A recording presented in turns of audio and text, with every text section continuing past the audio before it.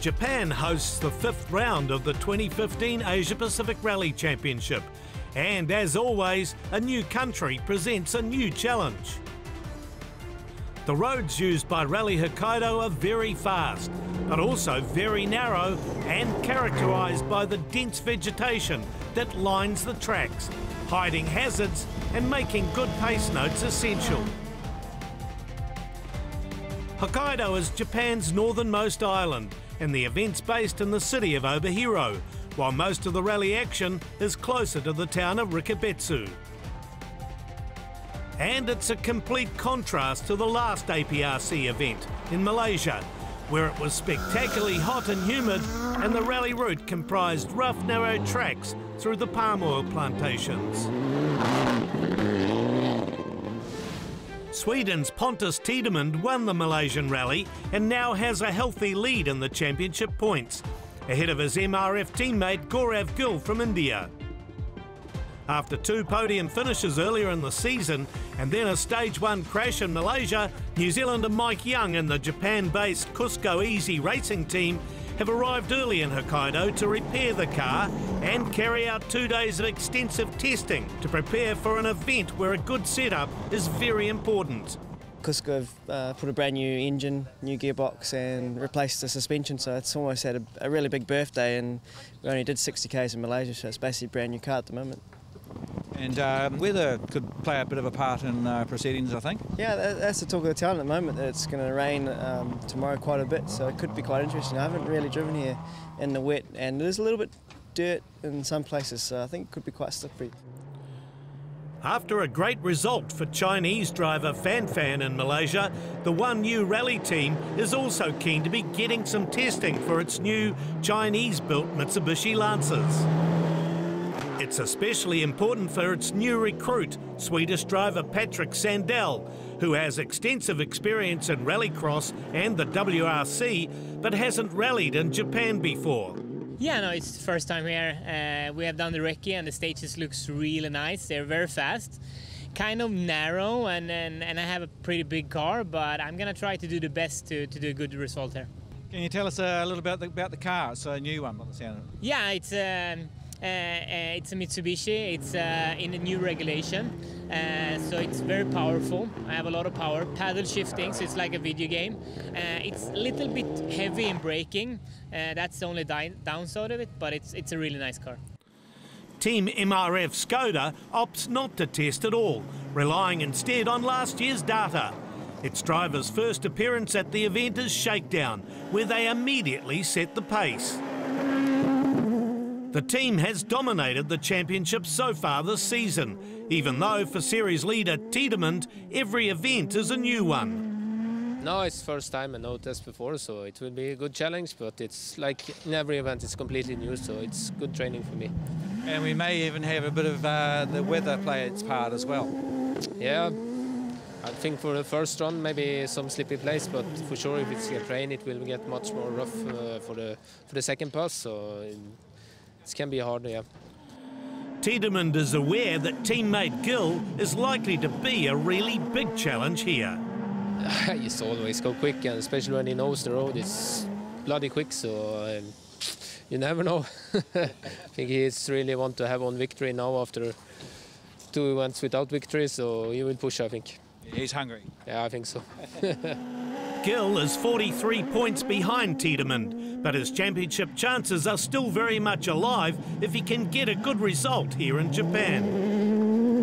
Yeah, I mean, we were second in the championship, so our aim is to get as many points as possible and see how close we can get to our teammate, and hopefully get maximum points and then maybe battle it out in China.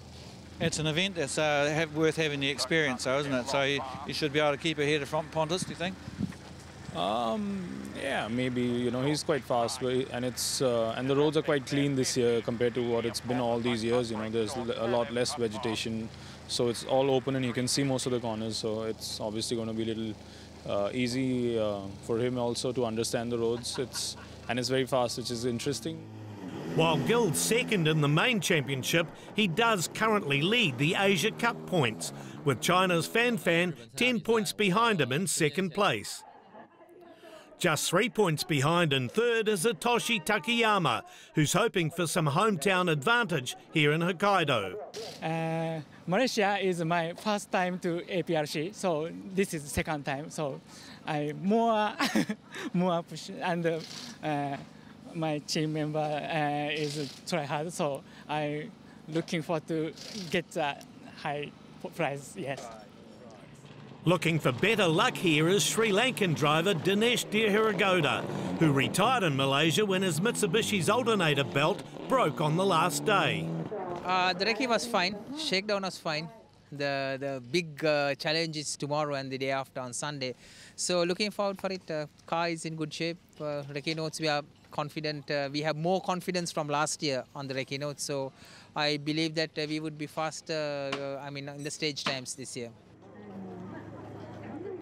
There's a big field of local competitors entered in the International Rally of Hokkaido, all contenders for the Asia Pacific's Worth Cup points and prizes.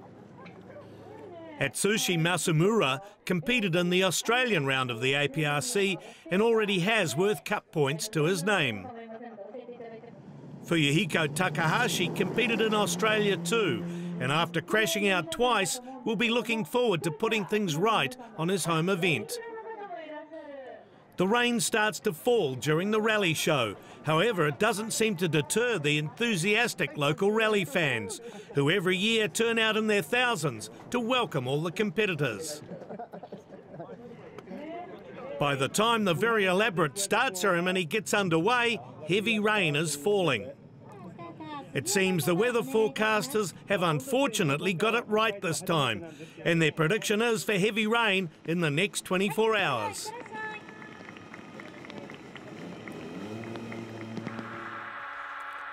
The first stage, Satsunai River, is only 1 kilometre long, and most of that is straight. It's purely there for the spectators. Tiedemann wins it by 0.8 of a second. Gill is second, but is one of many to hit a huge hole near the finish. Finish. It was rough on the braking, isn't it? Young is another. He's fourth, but bends the suspension arm and damages the brand new front spoiler. Join us after the break for 141 kilometres of some of the wettest and most slippery roads of the APRC season.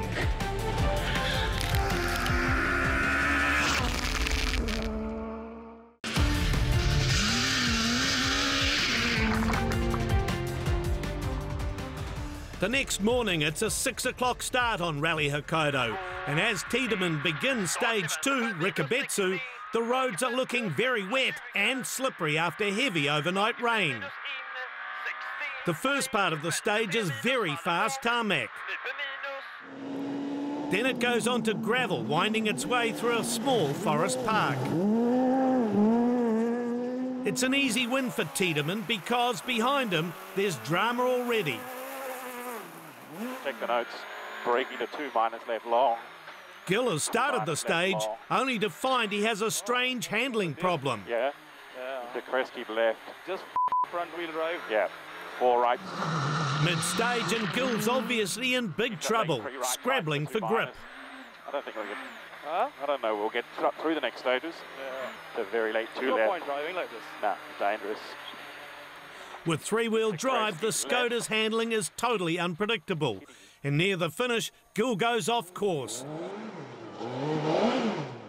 While he does make it to the finish line, there's no other option but to retire. Gill and co-driver Glenn McNeil's season is over. Any chance of challenging Tiedemann now gone. Yeah, it's pretty disappointing to go out that early. It's just a drive shaft issue and 85k loop here, so it's a bit dangerous to try and keep going. With Gill out, Young slots into second place in his Cusco Easy Racing Subaru. However, his position is immediately under attack from Hitoshi Takayama, also driving a Group N Subaru. On stage 3, Takayama is 16 seconds faster than Young, taking over second place with an 11-second buffer. Unfortunately, Takayama doesn't hold the position long. On Kaniwa, the very next stage, he hits a big rock and punctures a tyre. Changing it costs him over 6 minutes and he falls from 2nd to 11th. Sandell is another to post a string of top 3 stage times. But after stage 3, he's demoted to 15th overall with a 4-minute and 40-second time penalty for his service crew arriving late at a refuelling point. Unfortunately, it goes from bad to worse for the Swedish driver. He's forced to retire after stage 4 with suspension problems. Yeah, something happened with the left front there. So the car felt funny in the end of the stage. It didn't really respond to my steering. So yeah, something broke obviously. So that's bad. It was 2 really nice stages though, very, very fast. And with this weather, the conditions are crazy, but I really enjoyed it. So hopefully we can get back out tomorrow. Sandell's team boss, Fan, is not having a great event either. The Chinese driver incurring a similar time penalty for the delay at refuelling. Another having issues at refuelling is Young. His Subaru refuses to restart, and the time lost locating the fault cost the Kiwi 3 minutes and 40 seconds in road penalties, dropping him back to 4th overall at the end of stage 5. With all the drama for the internationals, it's local driver Atsushi Masamura who moves his Mitsubishi Lancer Evo 10 into 2nd place, 4 minutes behind Tiedemann. 2 minutes further back, in 3rd, is countryman Fuyuhiko Takahashi in the Aresti Rally Team Subaru, a man seemingly unfazed by the slippery conditions. By the lunchtime service break, Takayama, 2nd fastest on both stage 5 and 6, has got himself back up to 8th place. Sri Lankan driver Dehiragoda makes it to midday service at Rikabetsu in 14th place. The pouring rain continues and many have found it a challenging morning. For sure it's a lot of rain, and as first car on the road, it's a lot of standing water, so it's really tricky to drive. But the weather is very, very bad, and the course is very slippery. Yeah, my driving is very dangerous. Yeah, today is very wet, and my car is a bit twisty, and I'm driving bad, but today is enjoy it. Yes. Good first 3 stages, but after refuel, the car wouldn't start, and so we're late 22 minutes, and there's a lot of fuses in the car to check, and we're a bit late, maybe 3 minutes and 40 seconds late time, but at least we're still in the rally. There were a few moments which I thought the rally was over, but yeah, still here. 但是我们有一个很糟糕的上午，下午希望再努力吧。OK, thank you. Service is followed by a 3rd pass over the Rikabetsu stage in treacherous conditions. Tiedemann stretches his lead further to almost 5 minutes. It's another easy win on stage 8. But then on stage 9, the rain comes down even harder and it's virtually impossible to see the road. There's no point in pushing, and in these conditions, Tiedemann decides to slow. It's the only stage he doesn't win all day.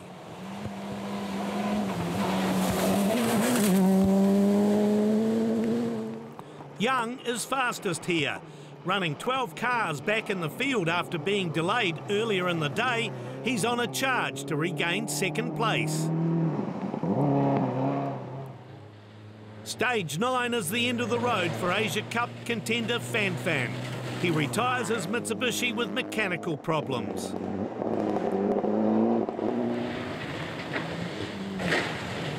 But it's a much better stage for Dehiragoda, who jumps up from 14th to 11th. In the mid-pack, there's a great battle going on for 8th, 9th and 10th places between 3 Japanese drivers. Mitsuhiro Aoki in the Emmons Motorsport Mitsubishi finishes the day 8 seconds behind Wataru Aono in the Brains Trust Mitsubishi. Tomonori Nasu is holding on to 8th place by just 6 seconds at the end of the day. Over 2 minutes and 20 seconds ahead is Hiroshi Hoshino, who's doing a good job in the Subaru run by the very enthusiastic Takayama College Rally team. Perhaps even more impressively, Takahiro Yoshi, driving an older spec Mitsubishi Evo 9, is in 6th. Subaru driver Takahashi puts in a valiant effort to stave off the hard-charging Takayama, but in the closing stages he drops to 5th place. Takayama has made an amazing recovery. Fighting his way back from 11th place and 9.5 minutes behind the leaders after stage 4, the Japanese driver is attacked on every stage in the afternoon. His effort hoists him back into 4th place, 8 seconds ahead of Takahashi. A great effort on a very challenging day's rallying. My Pontas and me very so score and many lake paddle, pasha, so and slightly go. Takayama and Young are battling for honours in Asia Cup, and at the end of day 1, Young are 3.5 minutes ahead, sitting 3rd overall and just 17 seconds behind 2nd placed Masamura. The Cusco mechanics use the extra long service break at the end of day to give the Subaru a big clean-up. There's so much water in the car, it's like a tsunami, and the dash is falling apart since we took it all apart to try to get at all the fuses. And even the sun visor and the mirror all, we're in our laps at one point, so it's been a testing day. So. Masamura has had an amazing day, fast enough to hold 2nd overall and steady enough to stay out of trouble. Second loop is very difficult. My driving is very carefully. Very tired. Car okay? Yes. Now, little bit. I have little bit trouble. Back gear, nothing. I'm very careful driving now. Tiedemann has a massive 8-minute lead margin by the end of the day, when he lets us into some secrets on how to drive in such extremely wet conditions. You need really to look after where you're driving and where all the standing water is and so on, and need to understand what will happen, behavior of the car when you hit all this water splash and standing water. So it's not easy, but yeah, I like it. Yeah, I don't know about the weather tomorrow, but it's for sure it will maybe not be easy tomorrow also. So, but we continue like this. Maybe try to push a little bit more if it's better conditions. So I really like the road here. Join us after the service break for all the day 2 action.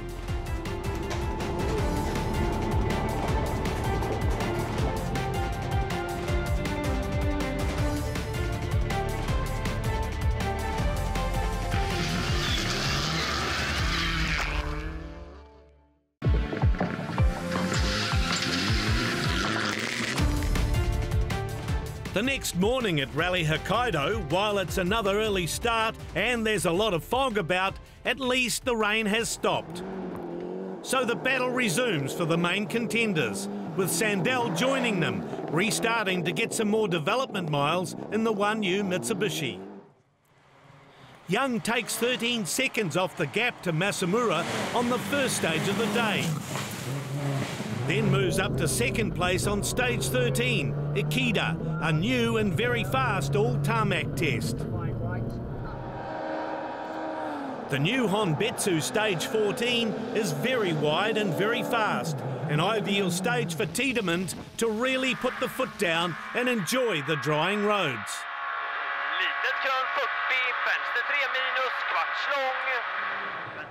It's also a good stage for Sandell to show off the power of the new 1U Mitsubishi. He's 2nd fastest on this test. There's drama though for De Hiragoda. The water pump in his Mitsubishi ceasing to function and forcing him to drive slowly through the rest of the stage to get it back to service. Takayama continues his push, trying to catch Masamura. At the morning restart, he was nearly 4 minutes behind, but by the end of the loop, he's chopped that in half. However, Masamura is managing the gap and keeping to his promise of steady driving.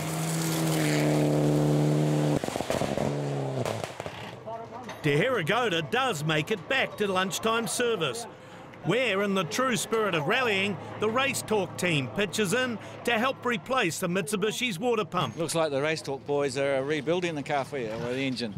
I think we have quite a good relationship and understanding. I mean, I guess that is the case with the whole service park. Like, we help each other in material, like, irrespective of which team or whatever. When the help is needed, we come as one team and then help. Just 35 kilometres remain before the finish, and with the roads drying, it's an easy run for Tiedemann, who just keeps pulling away from the rest of the field. He slows slightly towards the finish, only second fastest on the last stage, but by then he has a lead of 12 minutes. There are big celebrations back at final service as he and co-driver Emil Axelsson not only celebrate a comprehensive rally victory, but have also won the FIA Drivers and Co-Drivers Championship, the Manufacturers Championship, the Team's Trophy and the Worth Cup. For me, it's been a good season here so far in the APRC. It's a shame for Jill that he's had some problems. It's better if you can have some good battles, but yeah, that's motorsport. So but for sure, it's a good title to have on your CV. So really happy of this. Yeah, I really enjoyed the day today. Pushing a little bit, and car and the tires working perfect, and Emil is reading good and good pace notes. So today I really enjoy. Young has one small scare on SS17 Nikita. The second pass over the all-tarmac stage has some very slippery and muddy corners, and the Kiwi has a slow off. There's no damage though, and he's able to cruise the last stages, sitting comfortably in second and winning the Asia Cup category. I suppose this weekend was about finishing and bringing the car home, and we stuck to the plan and did just that to reset after the crash in Malaysia. So I'm really happy, and it's been quite an adventure this weekend. A lot of little things have gone wrong, or things that have been testing us, but we've managed to get to the finish. Masamura holds on to his third place, finishing 33 seconds in front of Takayama and ready to celebrate his best international result to date. This today is very, very happy. Thank you for Australia friends and Japanese friends. Takayama is second fastest driver for day 2, but still hasn't been able to catch Masamura. It's a good result though, by finishing 4th overall and combining his points from Malaysia. Takayama now leads the Asia Cup points. Many things happened, but I managed to carry the car to this service park. I'm very happy. The final results showed Tiedemann winning by a massive margin, while further back, Takahashi and Yoshi are separated at the finish by a mere 3.6 seconds. De Hiragoda holds on to finish 13th overall and 3rd in the Asia Cup. It's enough to propel him into 4th equal with Fanfan, who didn't finish this event. Tiedemann's win means he's now unbeatable in the Worth Cup points. Gill holding on to 2nd, but Young just 20 points away now. The top 3 crews receive their awards on the podium after what has arguably been one of the most challenging events of the championship so far. And before we wrap up the coverage from Hokkaido, APRC President Stephen Kennedy congratulates the organisers on a great event. They say it's their 14th year at running APRC, and we're proud to be able to say that it's probably one of the very best events in the calendar. Fantastically organised, I mean, huge crowds, everything about it just is exactly what we'd want a showcase of rally to be. Equally happy is Michael Loflad, CEO for Worth Japan. We are here now the third year, and it's growing every year, and we have customers coming every year, bringing their friends the next year, and it's a really great event.